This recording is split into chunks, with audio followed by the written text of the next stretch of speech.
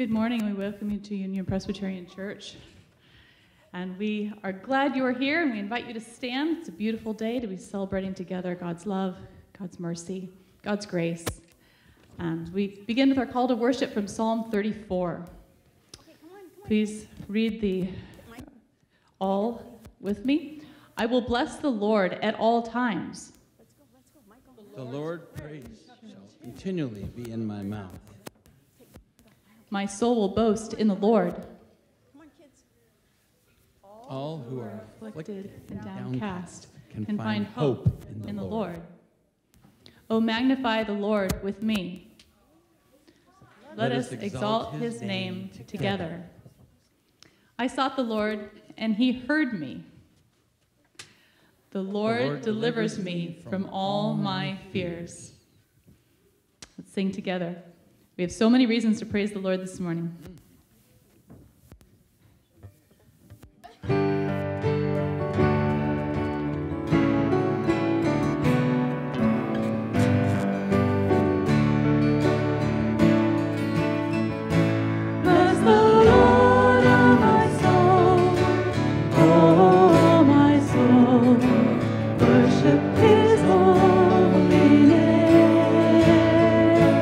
Sing like never before.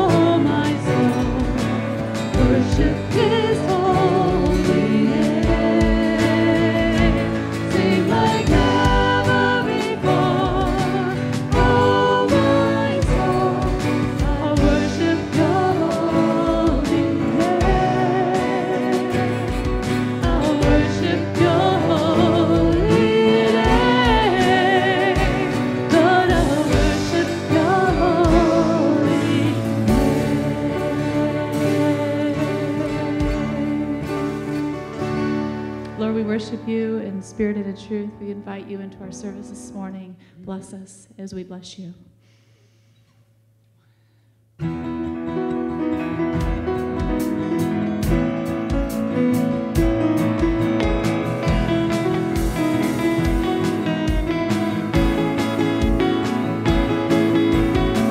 Great is your faithfulness, O God.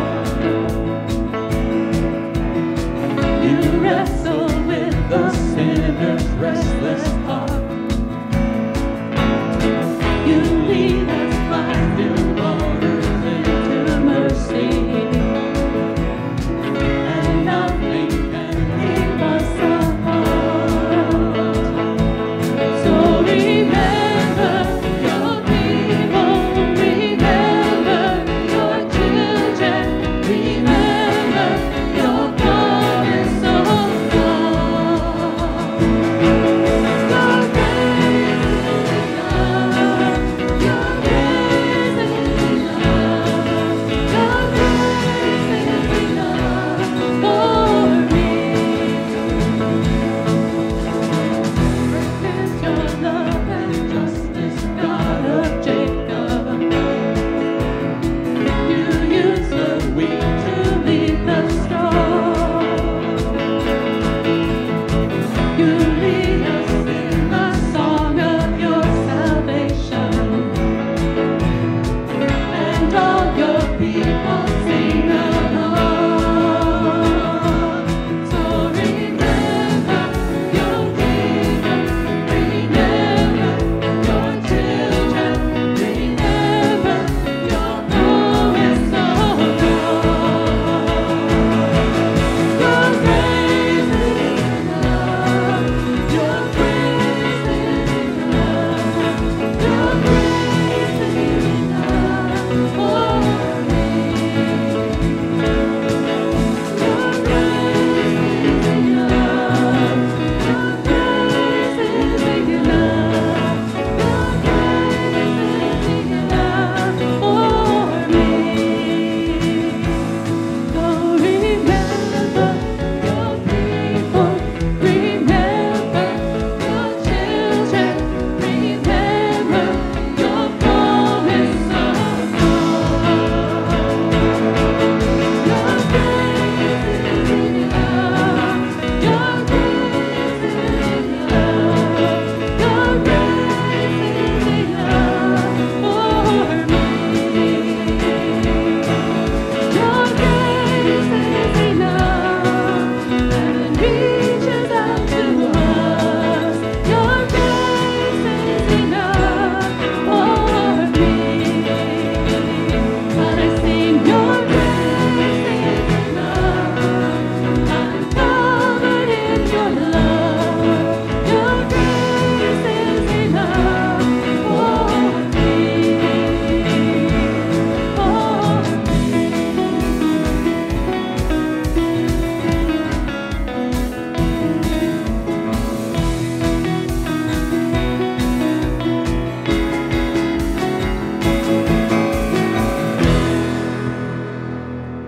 Praise the Lord. His grace is enough. You may be seated.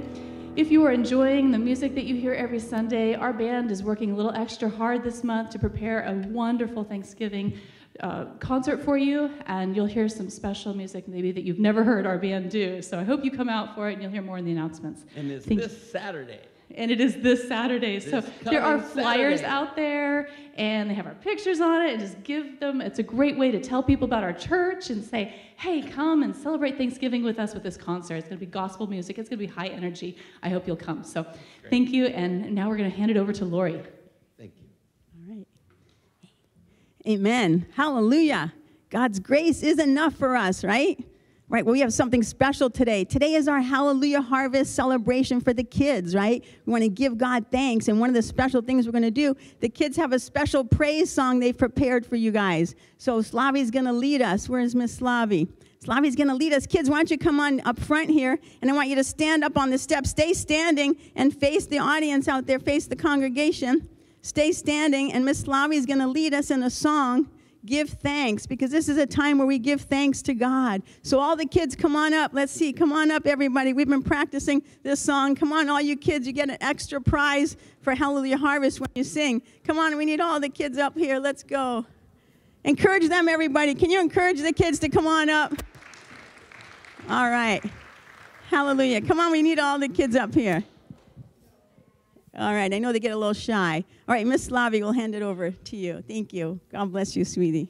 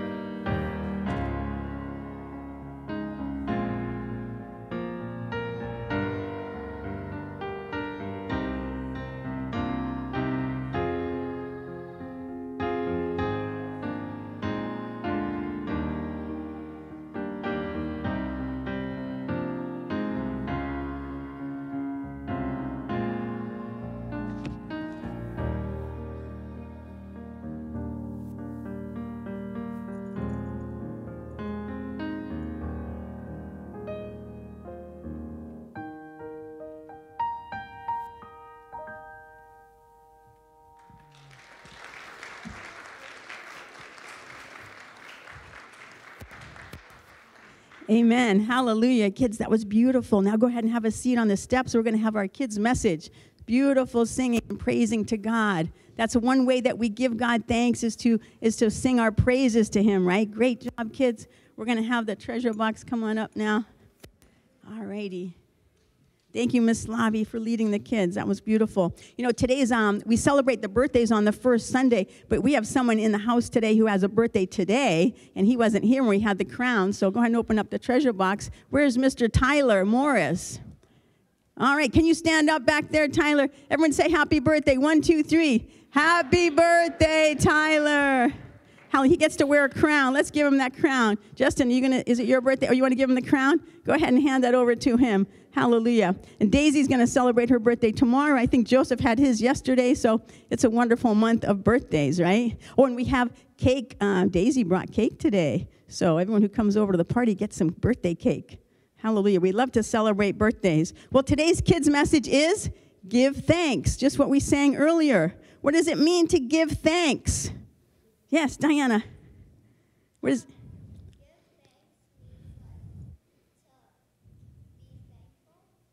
Yes, to be thankful. To give thanks, you have to be thankful. Yes, that's natural, right? So what does it mean to be thankful? We're going to go to London and then to Minchon. Yes, to be thankful for what you have. Hallelujah. Minchan. Being grateful and thankful, right, for the things that we have. Matthew. Why don't you come up here? I can't hear you so well back there. Believing in Jesus. Yes, we have thanks in our hearts when we believe in Jesus. Let's see. Anybody else? Do you have another one? Don't be angry. Yes, when we're thankful, right? We're not going to be angry so much. These are beautiful things. Yes. Well, when we say thank you to someone, it's because we do have joy in our hearts. We're grateful for the things that we have. Maybe someone gives us something. Yes, Lisa. Don't get more. Don't get more. Yes, I love that. We always want more. Boy, that's so prophetic. That's beautiful. You know, we can say thank you, right? But we're always thinking about what am I going to get next, right? What else do I get?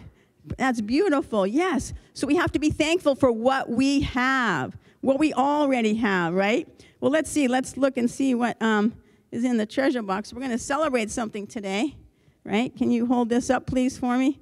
That says Hallelujah Harvest, right? Today is our Hallelujah Harvest when, you know, at Thanksgiving time, we're giving thanks to God. We're supposed to give thanks all the time, all year round, but at Thanksgiving, we take special time to say thank you to God, right? It's our celebration today. When we say the word hallelujah, it means we're rejoicing in praise to God. We have the joy and the thankfulness in our hearts, right? We don't just say, sometimes you can say thank you for something and then just walk away and not really appreciate. But what true thankfulness, giving thanks, is that in our hearts, we truly appreciate what we've been given or what we have. Yes, Diana.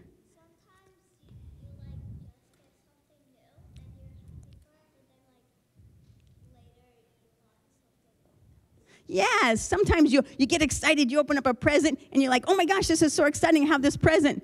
And then you're kind of like, okay, what next? I want to wait for it. What else am I going to get? So yeah, we don't want to be like that. We want to appreciate every gift. We want to show people that we appreciate it. Okay, the other thing is Hallelujah Harvest. What's the harvest? What's the harvest mean? Actually, let's go over here. What's harvest? Gathering food. Yes, Minchan. Eating the food. Yes. Raking it in, yes, bringing it in, right? So when we have a harvest, the gathering of things that are planted, right? It's the time of reaping and bringing things in. Justin. Yes, when you harvest, you gather the food and then you save it for the winter. I know I was in Russia in winter one time. Man, they have to save their food all, get ready in the fall and then save it all through the winter. Anything else?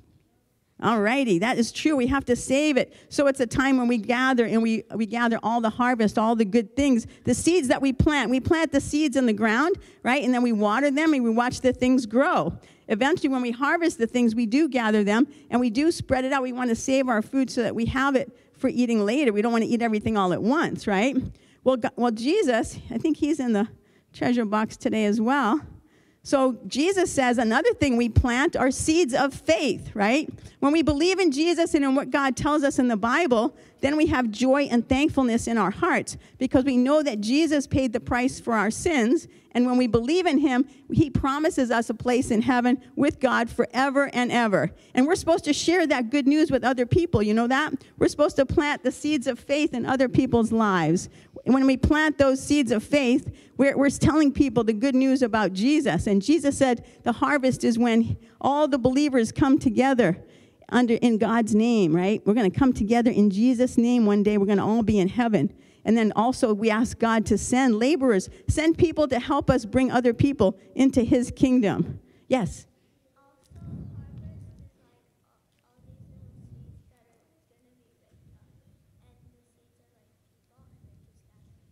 Yes, the seeds. Think of the seeds as like they're people, and God's going to gather them in heaven one day. And actually, when we gather here in church, we're gathering together as part of the harvest. The Bible says that we're supposed to pray continually, give thanks in all circumstances, for this is God's will for us in Christ Jesus. You know, it's not always easy to give thanks. Jesus suffered, but he still thanked God. The Apostle Paul suffered, and he was still thanking God. He said that we're not supposed to be anxious or worry about anything, right? We're supposed to pray to God and give him thanks when we're praying for other things. And then he said his peace will guard our hearts and our minds. So remember that we have joy in Jesus, and because of that joy, we can give thanks in all circumstances. Let's pray right now, and then we're going to have something special afterward. Dear God, you are mighty and amazing. Your love never ends. We have many reasons to give thanks to you. We thank you so much for sending your son Jesus to pay for our sins so that we can be set free from all sin and sadness, from all sickness and hardship. Lord God, Jesus, we ask you to come now and fill us with your joy and your peace. Bring your healing and your deliverance to all who are struggling or suffering. Help us to pray continually, Lord God. Help us to rejoice in what you've done. Help us to be thankful and have thankfulness in our hearts in all circumstances. Help us to plant the seeds of faith in other people's lives and then water those seeds and help them to grow. Lord God, we thank you for all the birthdays this month. We pray you bless everyone celebrating. Thank you that we can be celebrating thankfulness in our hearts, your hallelujah harvest today. We ask you, God, to let your light shine in us and through us all the days of our lives. In Jesus' name we pray. Amen. Amen. Well, kids, one more thing we're going to do. You know, one way that we give thanks to God is by giving to other people. You see these shoe boxes up here? Those are all Christmas gifts that our church has packed. They're going to go to kids around the world. So Pastor Dave's going to come up and bless those shoe boxes and bless the kids who are going to receive them. Hey, let's pray. Lord, thank you for the hands that prepared these boxes. I ask, Lord, that these would be seeds that would go out to the very ends of the earth to let people know, that little kids know that they are loved, that they are valuable, not just to the people around them, but to everyone, that they are a valuable person, that they are known and loved by you. Lord, let these be seeds that flourish and grow into real belief in who you are. We pray all these things and bless these Christmas boxes. In Jesus' name, amen. Amen. Now, kids, we're going to have our Hallelujah Harvest celebration. Go through those two doors and go to the green tablecloth, the table with the green tablecloth. Hallelujah. The thing that I said is also like a meaning of Joseph's story. Oh, yes, that's true.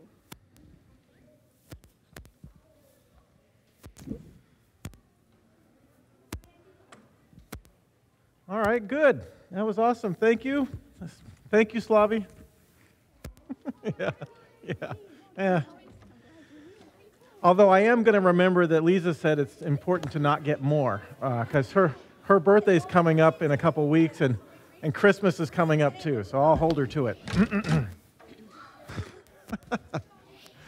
So, announcements. So the first announcement always is that there are, in the pews, there are connection cards. So if you would like to sign those, they are also online. You can request prayer from our prayer group. You can give us your email and start getting us connected that way. That would be very helpful to us. Could you go to the next one? Thank you.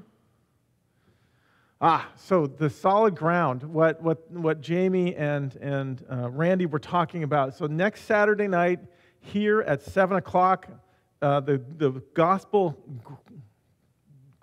it's a quartet -3, trio, I guess.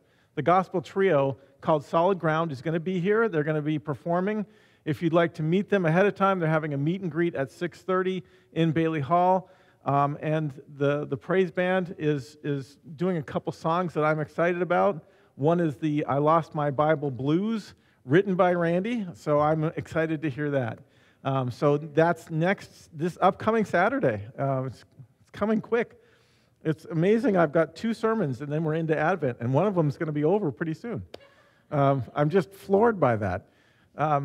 So there is an opportunity also for people to host folks from different countries for Thanksgiving. So we are connected to a group up at Stanford that ministers primarily to international students to let them know who Jesus is and whatnot. And as a part of that, they try to connect those folks to actual real families that are celebrating Thanksgiving, to connect them and give them the experience of a real Thanksgiving, but also to connect them to Christians. So if you're interested in doing that, there are a number of people around here who have hosted folks in the past, the Morrises, I know the Hoogs have as well, and from all accounts that I've heard, it's been a really excellent experience. So if you'd like to do that, there's information in there, or you can talk to me or Mark Morris. So one of the things that we have here at Christmas is poinsettias, and a while ago there was this poinsettia cross made by Ted Brown, and it's huge, and it goes up there, and it holds 14 different poinsettias, and they are only $1 a piece at Home Depot, but they don't last very long. Home Depot on the day after Thanksgiving opens at 6, and all the dollar poinsettias are gone by about 6:10. So, if anybody is interested in coming with me, we'll probably need to leave from here about 5:15 to go get in line. If you go get in line at 6 o'clock, you probably won't get very many. So it is early, and it's cold, and it's miserable, and I know I'm doing a good job of selling this, but if you want to come with me, you are more than welcome. I would love to have you because I can only buy 12 at a time. And I'd like to get more than that because it takes more than that to fill up the cross. So if you're interested. And then this slide is a great slide, and it's wrong. We're doing the hanging of the greens actually the day before on Friday. Carol Hoog is in charge of decorating, and so we're going to be decorating when she can be here, which is on Friday. So Friday from 9 to 12, and then if there's stuff left over to do, we'll do that again on Saturday. If you can only help on Saturday, give me your name, and I'll give you a call if there's an opening, if there's more stuff to do on Saturday. Okay, membership class. We're having a membership class coming up on the 27th, the first day of Advent, 7 p.m. It's going to be in Landell's room if you want to come in person, or it's going to be online as well. So if you're interested in that, let us know because we need to get you some materials ahead of time. It'll be mostly informational.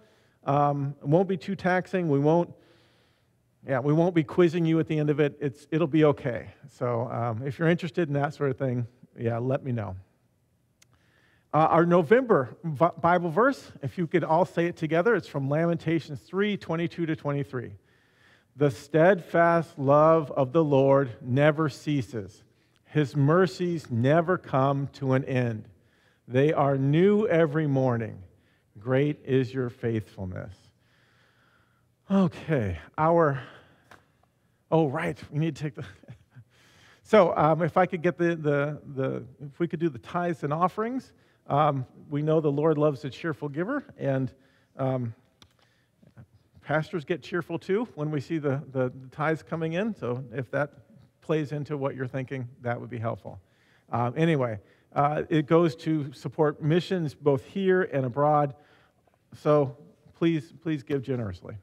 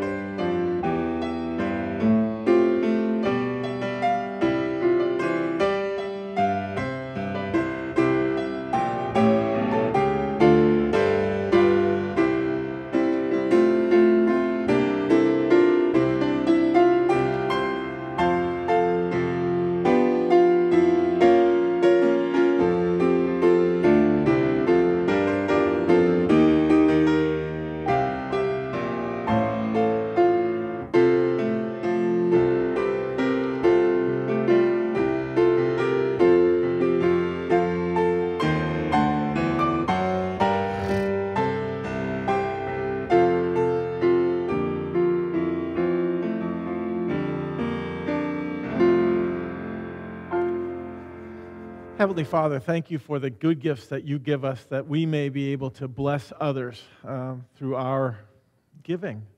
Thank you for the ability, the freedom to give. We pray all these things in Jesus' name. Amen. I'm going to cut the Old Testament reading a little bit short, so hopefully that won't ruin your day.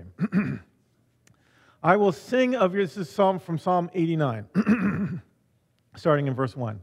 I will sing of your steadfast love, O Lord, forever. With my mouth I will proclaim your faithfulness to all generations. I declare that your steadfast love is established forever. Your faithfulness is as firm as the heavens.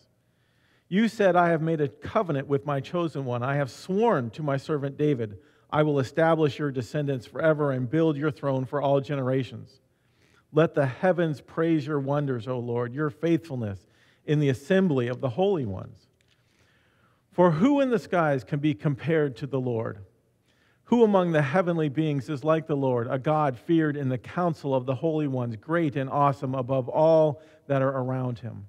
O Lord God of hosts, who is as mighty as you, O Lord? Your faithfulness surrounds you. There we go. So that's just, I needed to make up a little bit of time. We're running late. You know, Kaidi's parents in Estonia live in the house that belonged to Kaidi's maternal grandparents. In the years that I have known them, they have fixed up the house considerably. It used to be one of those Estonian houses that had the sticks on top, just bundles of sticks, but now it's got like a real roof and everything. It's amazing the amount of work that they've put into it. Kaidi, and so that's in a little town called Esna. Now, Kaidi grew up in a place called Petri, which is about 3 or 4 kilometers away, and she grew up in a Soviet-style apartment.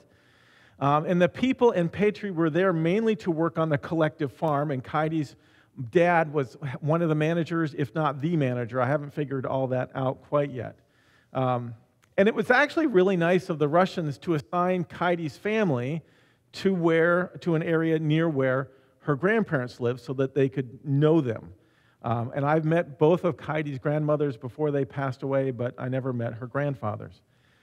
And the reason I bring this up is that that's how life was for most of the civilization. Most of history, people have lived their whole lives in relatively small, concentrated areas. They farmed the same ground that their parents farmed, that their grandparents farmed, their great-grandparents farmed. If your job in the village was shoeing horses, you did that for the same families, generation after generation after generation. If you were a builder, you would build for the same people. And your kids would build for their kids, and their kid, your grandkids would build for their grandkids. It was like that. When I lived on Long Island, people there also have long roots, these deep family connections, because they've been in Long Island a long time. And they have these deep family connections, one to another, that I, as an outsider, when I was there, I could never have hoped to have broken into, much less, and my kids couldn't either, and probably their kids couldn't have either. In California, it's interesting. California, most of us are from somewhere else, right? Now, I have to say that my great-grandfather built a house in Pasadena. And so I have been here, and my family's been here 4, 5, 6 generations, which actually is pretty long-term for Californians. But my own family has been all over the state. I was born in Modesto. My sister was born in Monterey. Both my other brother and sister were born near Thousand Oaks. My mom now lives in Pasadena. She's retired to there and lives about 0.8 of a mile from the house where my grandparents lived when I was growing up.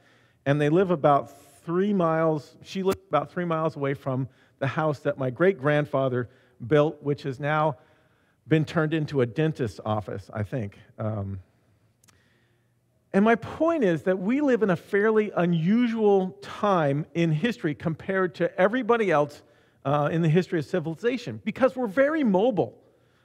We think very little of picking up, selling our house and moving across the country to a new job. And as I say that, it's interesting. My family is dealing with a little bit of a conundrum. When my family immigrated from England, being chased out of there for an interesting reason I can tell you about later, they purchased a big plantation down in Georgia. And my family has... the remaining 55 acres is still ours. A lot of it was lost in the Depression, but we still have these 55 acres, but we don't know what to do with it because I can't remember the last time anybody in our family went to Georgia. But But it's kind of a shame because that family, that property has been in our family for hundreds of years. And so what I'm talking about is this lack of stability that we have. We are just a lot less stable as a society than we used to be. Used to be, if your father made shoes, then you were going to make shoes. You were going to live in the same village making shoes. You were going to marry the girl in the hut next over, and you're going to have children who would make shoes for that village after you died. And that's no longer true. So this is what we're talking about in Philippians. This is Philippians 4. Therefore, my brothers, you whom I love and long for, my joy and my crown, that is how we should stand firm in the Lord, dear friends. I plead with Euodia and I plead with Syntyche to agree with each other in the Lord. Yes, and I ask you, loyal yoke fellow, help these women who have contended at my side in the cause of the gospel, along with Clement and the rest of my fellow workers whose names are in the book of life. Rejoice in the Lord always. I will say it again, rejoice. Let your gentleness be evident to all. The Lord is near. Do not be anxious about anything, but in everything, by prayer and petition with thanksgiving, present your requests to God. And the peace of God, which transcends all understanding, will guard your hearts and your minds in Christ Jesus. Finally, brothers, whatever is true, whatever is noble, whatever is right, whatever is pure, whatever is lovely, whatever is admirable, if anything excellent or praiseworthy, think about such things. Whatever you have learned or received or heard from me or seen in me, put it into practice, and may the peace, God of peace, be with you. Let me pray for us. Lord, this is your time. This is your book, and you have ministered through generations of people through it, with it. And I ask, Lord, that you would continue to use the words of my mouth and the meditations of our hearts on your word to mold us and shape us to be more like you. We pray all these things in Jesus' name. Amen. So, stability. We want it, but there's not too much of it around. And when things are unstable, we just flew back from LA yesterday, and there was some turbulence, and I was very glad the plane has stabilizers. Boats have stabilizers, too, for when it starts getting choppy. Ancient societies were stable. You knew back then what your point in life was. You knew who you were, what you believed. You were handed stories from your ancestors, and that's what life was about. But in our society, we need stabilizers. Paul lived a really turbulent life, right? Always in and out of trouble, but he was stable. He didn't waver. First verse, Paul is telling them about standing firm, about stability. Last week I mentioned that Christian camp where the guy said that he hated the camp because he made him a Christian. Remember that camp I was telling you about? Campus by the Sea. So this is what the part of it looks like. And at the bottom, there's that rock jetty formation.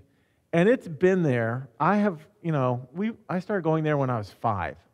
And that rock jetty has just been joyful for me the whole time. There's all sorts of things to do and find to fish off of there. At the very bottom, there's a big rock, and you can climb on it and look out over the water and just think about life. It's wonderful. It's been there for so many years. I bet millions, billions maybe, of waves have hit that rock jetty, and it's still there. It's been through countless storms. It'll be through countless storms. I'm hoping to take my family there next summer, and those rocks will still be there.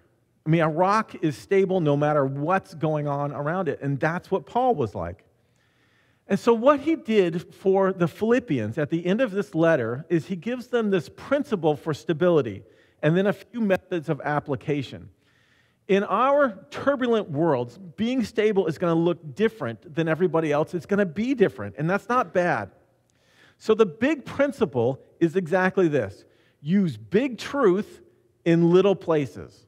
In the seemingly little places in life, use cosmic truths. That's the idea.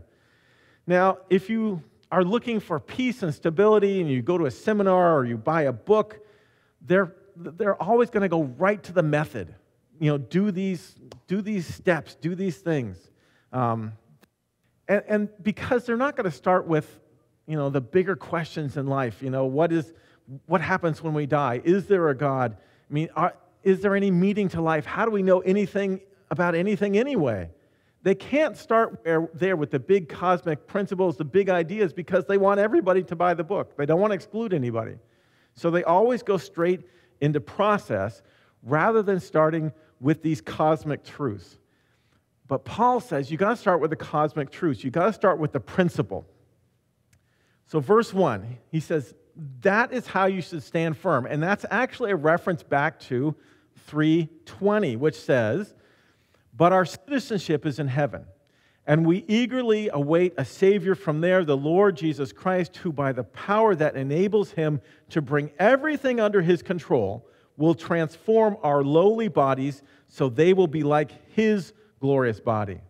And then from that idea, Paul transitions into this conflict that's going on in their church. He says, look at the larger picture. Now, I want you to see how this applies. This disagreement, I want you to work it out because life changes. No matter how great your health is, someday it'll start to fail. No matter how great your friends are, they're going to leave one way or another over time. No matter how great your marriage is, at some point, one half dies. Love does not last in this world. No joy lasts in this world. No strength lasts in this world. And that seems so wrong to us. And that is because we desire a stability, and it's something that's innate in us. We want love to last. We want joy to last. We want strength to last. We want marriages to last. And the reason why is we were created actually for a different place, a better place, a place where God is on the throne and says, behold, I make all things new. In the presence of God, things don't get older, they get fresher. Things don't weaken, they get stronger. Instead of fading, they get brighter. Paul says that our world is decaying, but there is a better place that doesn't decay, where God is. And then he says in verse 1, this is how I want you to stand firm. And then he gets into the conflict between Euodia and Syntyche. This is what Paul does. He takes the small conflict and Paul puts it into context of redemptive history. This is how he does it. He reminds people that of the larger picture, because the larger picture helps us figure out our priorities in the mundane. Paul, you'll notice, doesn't get into processes for resolving conflict. He doesn't say, okay, here's step 1, and here's step 2, here's step 3, and then at the end of that, you should be completely resolved. There is a place for that in our lives, but it isn't where Christianity starts. It never seems to be the way Christians have dealt with stress and problems through the time. Christians who were fed to the lions didn't need conflict resolutions. They needed to be reminded of this grand sweep that God is doing to bring creation back to himself. So in this little matter that was apparently such a big deal to the church that the messenger brought that to Paul in Rome from Greece and then all the way back, Paul says, look, you're both citizens of heaven. You will be glorified. If your minds are focused on that truth, what are you doing? Think of Christ on the cross. And if you're doing that, how can you still be petty and divisive? Paul doesn't tell them to agree. He says you have to agree in the Lord. And what that effectively means is, don't you see what you have in common? Can't you see the big picture? Lift your thoughts. And that's how Paul deals with everything. He looks at the big picture. Every moment for Paul is about eternity. Every incident is about God and light and darkness and grace and truth and heaven and hell and eternity. And I can hear you thinking, that's pretty intense. Yeah, but it works. I mean, if there are people today who are wondering about Christianity, wondering, I need some stability in my life, I wonder if this could be helpful to me, you're heading in the right direction, but with the wrong way, because you're thinking about process. You need to start with, is Christianity true? If Christianity is true, then there is a personal God who is infinite, who came to us through Jesus Christ. And if those things are true, there is the possibility of stability. But if God doesn't exist, civilization someday will end when the sun burns out, and it really makes no difference, and so there's not going to ever be any stability.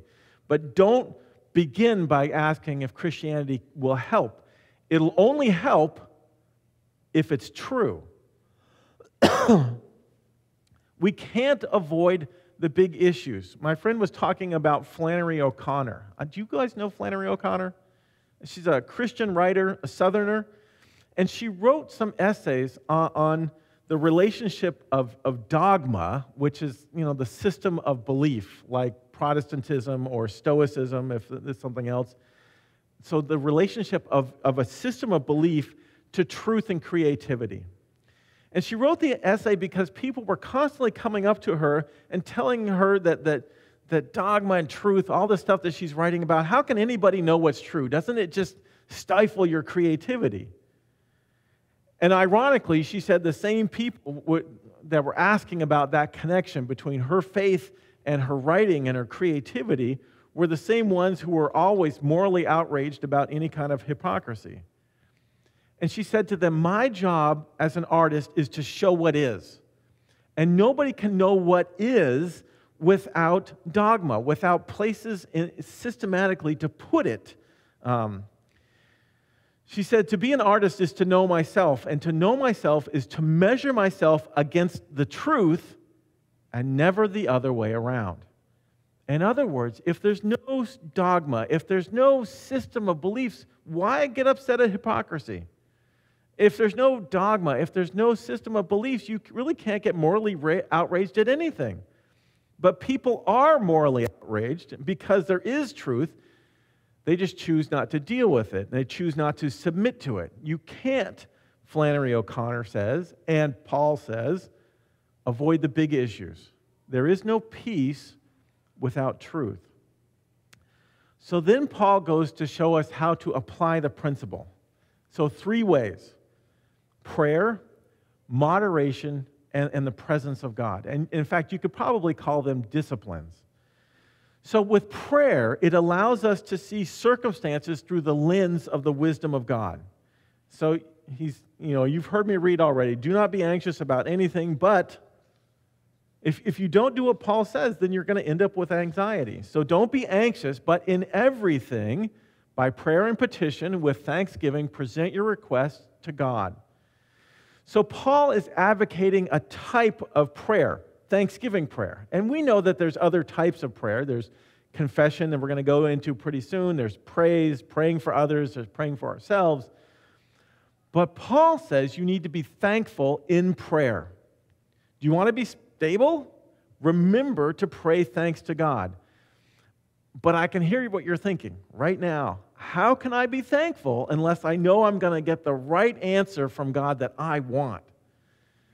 And the purpose is to thank God ahead of time for all the possible answers that could come from your prayer. If God is wise and if God is loving, He will be so also in answering your prayer. So thank Him ahead of time without knowing the answers. Romans 8:28, all things work together for God to them that love God. God didn't create the chaos that the world is currently in. Sin and suffering are a result of us pulling away from God, not God forsaking us and the world. God has a plan that includes everything in your life, good and bad, designed to build us up and to grow us. So stronger Christians, stronger believers in Jesus than myself would say it like this: if you're a child of God, everything that happens to you, that God lets happen to you, must be necessary. And so, what is this then? Blind trust? I mean, look at all the terrible things that happen, and I'm supposed to trust blindly? Well, what are the alternatives? What's the alternative to trust? Daisy, God love her, she goes in our backyard with a pot, and she loves to make soup. And she gets some water out of the fountain with the fish in it, And she gets some flowers and crumbles them up and puts it in there, and then she gets some dirt for texture, and she calls that soup. I've had to stop her a couple times from eating that. I suspect she doesn't eat it now because I didn't catch her once or twice. She thinks it looks good, but I know that even one little spoonful can really hurt her. And you and I are, in a lot of ways, we're like Daisy. We think we know what's good for us and what isn't. But I know that milk is good for her. I know carrots are good for her, and that's what she should eat, and not this soup that she's made. So if someone says, listen, I think God is arbitrary and bad until he explains why what has happened, then by that logic, Daisy should run away because she's upset because I won't let her eat what she wants to. Or someone could say, well, bad things happen because God doesn't exist. But then you have a bigger problem, because if God doesn't exist, neither does evil. I mean, what happens is just what happens. The universe is random. There's no use complaining or anything. But if you believe in God, then there is the problem of evil. We believe in God, so we know that some things are evil. Russia invading Ukraine, that's evil. We know it's evil.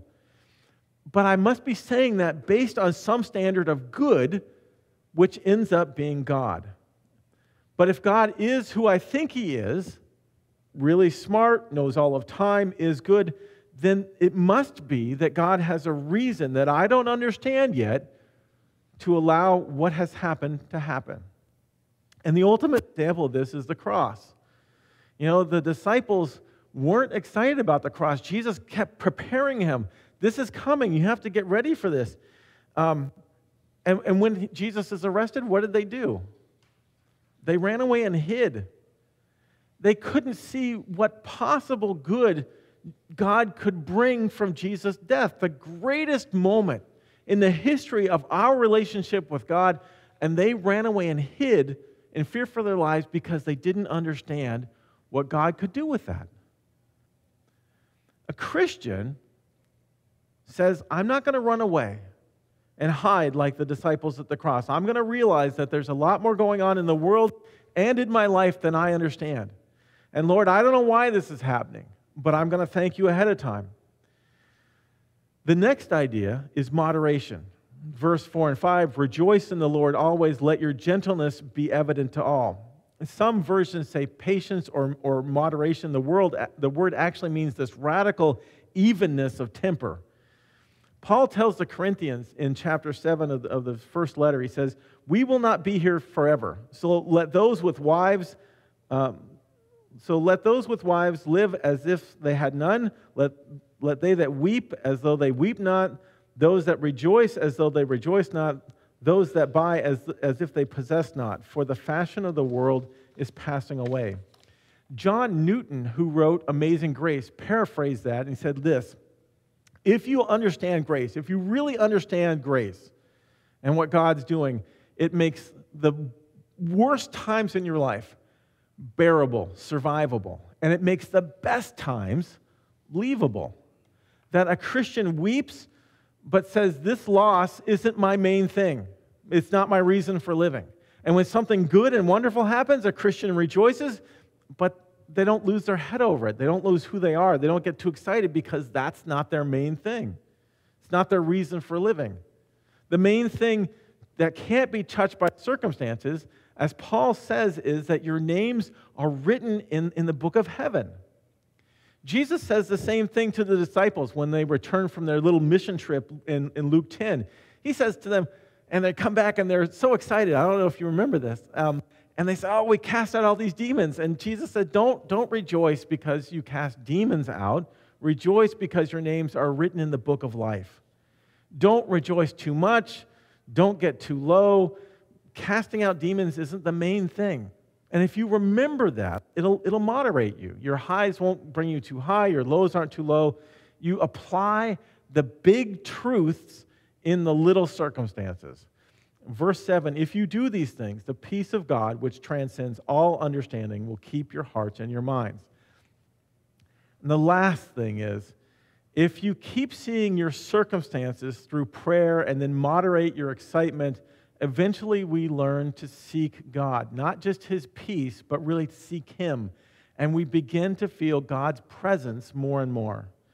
And that feeling is just overwhelming.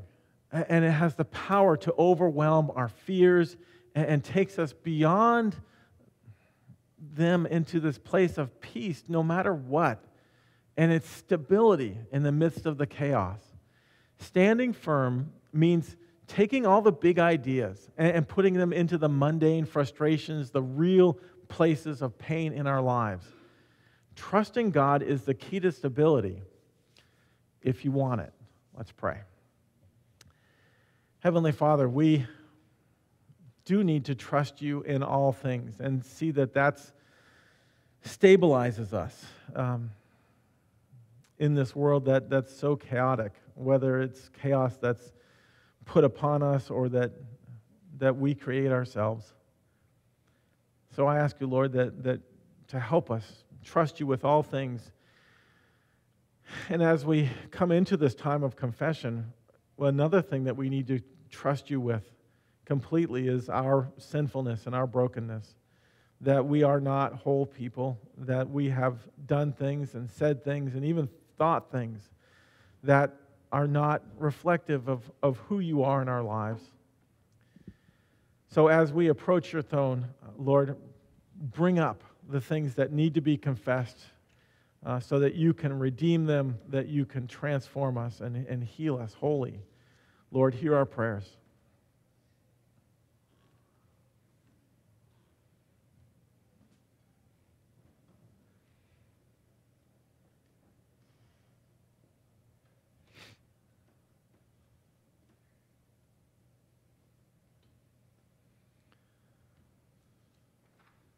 Lord, for the things that we have said that were painful to others that we wish we could take back, Lord, we apologize for the things that we have done and failed to do that were done out of a self-centeredness, a brokenness deep in us. We apologize for those things too, for the ways that we take for granted those who are closest to us.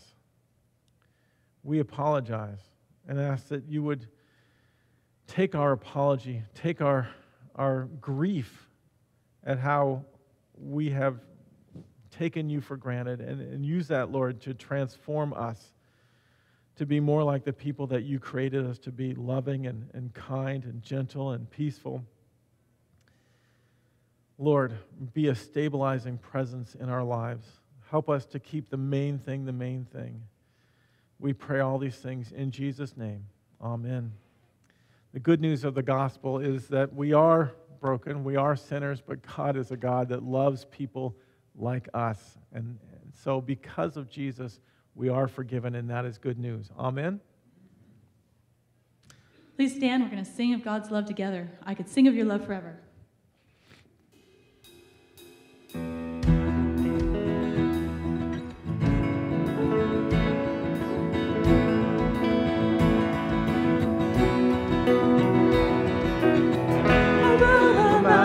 And the sea, your river runs of love for me, and I will open up my heart and let the healer set me free. I'm happy to be in the truth, and I will daily lift my hands, for I will always sing of when your love came down. I will sing of your love forever. I will sing of your love.